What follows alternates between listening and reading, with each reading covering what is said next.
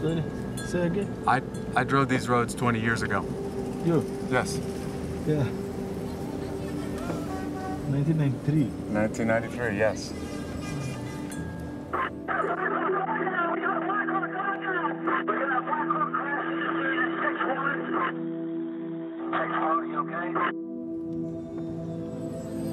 There is a great deal of killing, a whole lot of violence in the movie Black Hawk Down, but to be honest with you, it is a fraction of what really happened in Somalia.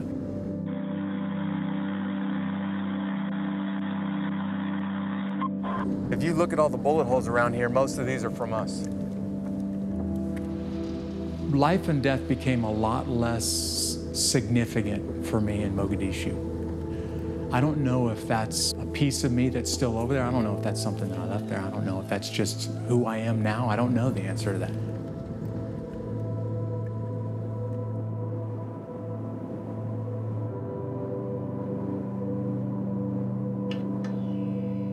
It was my job to lead the Humvees on all of the missions that Task Force Ranger did in Somalia.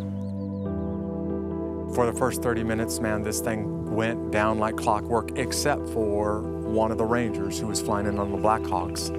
Todd Blackburn, when he left the Black Hawk to slide down the rope, he missed the rope, and he fell somewhere between 70 and 90 feet from the helicopter. So as soon as I got to the target building, I was already getting a call to take Todd Blackburn back to the base and drop him off. And when I turned the corner, I got hit with the most intense enemy gunfire I've ever experienced in my life. In the course of 1 or 2 city blocks, Dominic Pilla was killed behind me, and most of the vehicles were shot to pieces. For the first time, I started to panic, and everybody around me started to panic. And I was thinking, I know I'm going to die. When I finally made it back to the airfield, I was surprised that any of us survived. In fact, I took my helmet off and I threw it. I was so angry at what I just went through, threw it across the blacktop. And that's almost the exact moment that my platoon leader said, Jeff, Mike Durant's helicopters crashed in the city and we don't have anybody else who can go back out there. I need you to get your men, get back on the Humvees, and go back out to the Durant crash site and see if anybody's alive there. I started to clean the blood and the brain matter off of the sides of this Humvee, getting ready to go back out into the city streets. And I was listening over the radio as this operation was spinning out of control and people's voices were getting more and more terrified. I started thinking about my family. I started thinking, God, I'm going to die in the next few minutes. Everything inside of me was thinking, don't go back out there. So at that point, I just kept doing what I was doing, and I started praying, God, I'm in big trouble now, and I know I'm going to die, and I need your help. Whatever you want to happen to me tonight, God, I'm putting my life and my future in your hands. It was in an instant, as soon as I said that, I was still totally convinced that I was going to die. But from that moment, the rest of the night, I didn't fear death at all. I think that is the only thing that gave me the courage to get on Humvees and drive back out in the city streets repeatedly.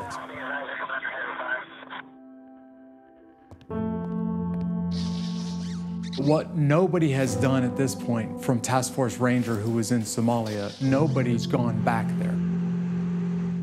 A good friend of mine, Kenny Thomas, who was in Somalia with me, called me out of the blue and said, Jeff, are you interested in going to Somalia?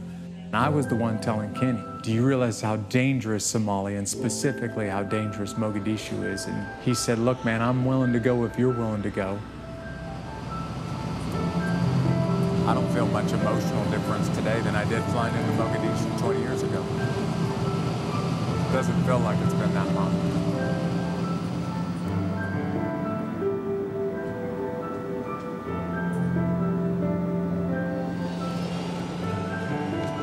I haven't specifically thought of what it's going to be like, you know, for me personally or emotionally or psychologically going back over there. Probably haven't thought about it on purpose. The security supervisor here in Mogadishu for SKA. The situation in Mogadishu is, I can say it's not any better. There's a lot more activity still happening. IEDs, roadside, grenade attack, drive-by shooting is still happening. I will not advise that we go into Makara area. Hey, I'll see you on the other side, man. Irene.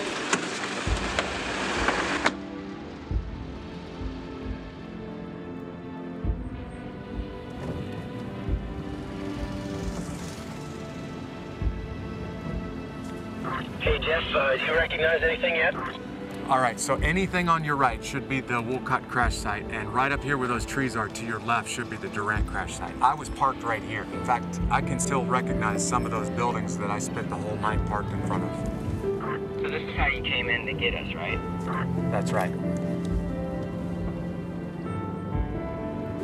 I think if you bang a right up here by this large 5-story building, you're gonna get real close to the original Target building. Oh, Jeff, tell the driver we're gonna go right. All right, we got it. Taking a right. Roger.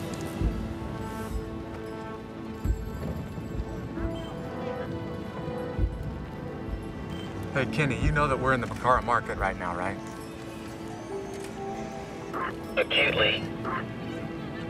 This is what the roads look like with people, except for the people all had guns. You're in the area of town that everybody said don't go into right now, because it's very dangerous. Hey, Jeff, let's just tell the deal. We're gonna find our way out of here pretty quick. Yeah, sounds good. Hey, will you call them and tell them to go north to whatever, and then let's go back down via list. In front of Ministry. No, don't turn back. Tell them to go north, hit 21 October, and go down via Lynn. A roadblock? It's okay, keep going, keep going. You're good.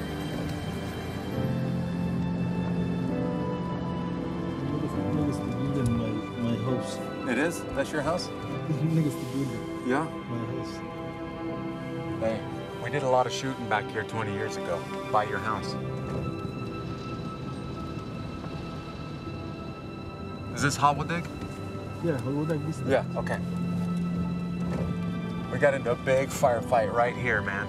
I drove down a narrow alleyway next to the Target building, and then I made a right turn onto that road. And when I made a right turn onto that road, that's where I got hit with about a couple of 100 to 1,000 enemy fighters within a few city blocks. That's where Dominic Pilla was killed. That's where the majority of the initial firefight that I experienced was there. And to this day, it's still the most intense firefight I've ever been in. What I remember thinking distinctly when we were driving back into the city the second and third time is, okay, I know I'm gonna die, but I know where I'm gonna spend my eternity. Now I just need to do everything necessary to make sure that my men don't die. I can't believe I survived that. Good gracious. There's no real explanation why I'm standing here right now.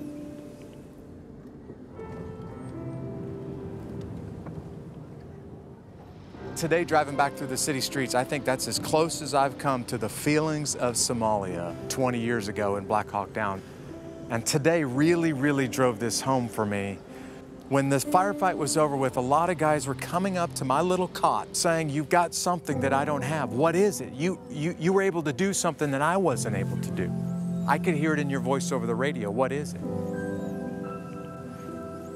I was very calm. I had made peace with God. I was ready to die in the next few moments, and it influenced the way that I fought. And seeing that spot today, where I washed the blood out of the back of the Humvees and where God gave me the sense of peace, has reminded me that death really became less significant to me in Somalia. And I wonder if life and death here on earth became less significant because eternity became so much more real to me in Somalia.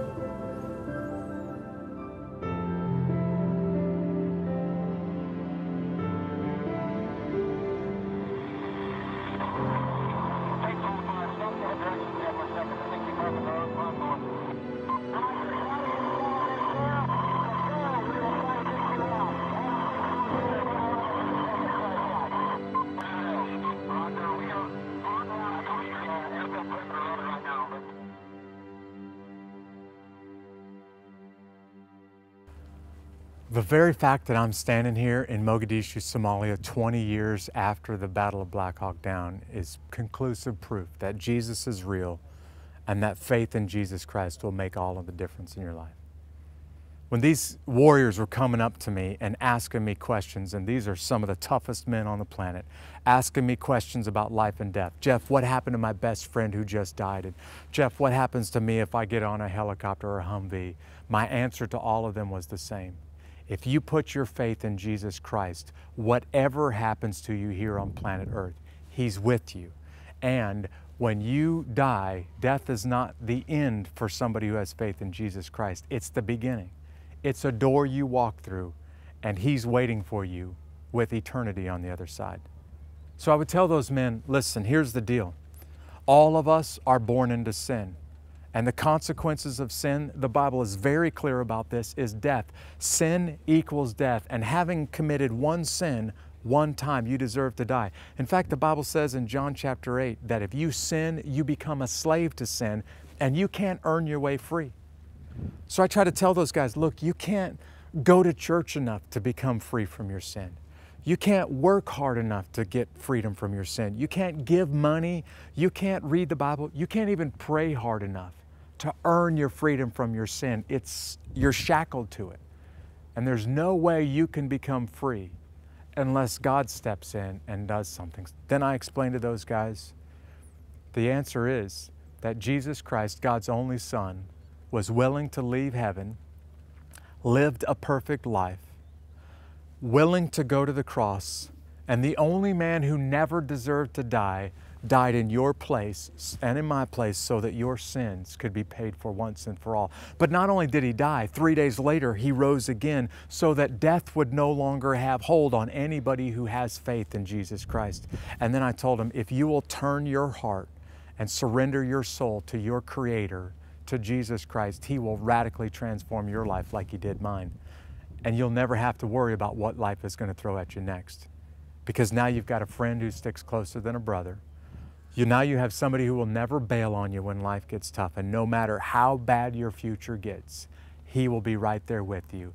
And He will get you through whatever life is throwing at you next. And that alone settles once and for all where you stand with God and what your eternity is going to be like. But then I'd also tell them, if you turn around and you walk away from this and don't turn it all over to Jesus Christ, the consequences for that is that you spend an eternity separated from God forever. You'll spend an eternity in hell. And now the ball's in your court. What do you want to do about it? And I had a number of men who sat down next to me and surrendered their life to Jesus Christ in a simple prayer. The prayer was something like, God, I admit it.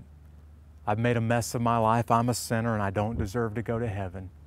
But I believe You sent Your Son, Jesus, who died in my place.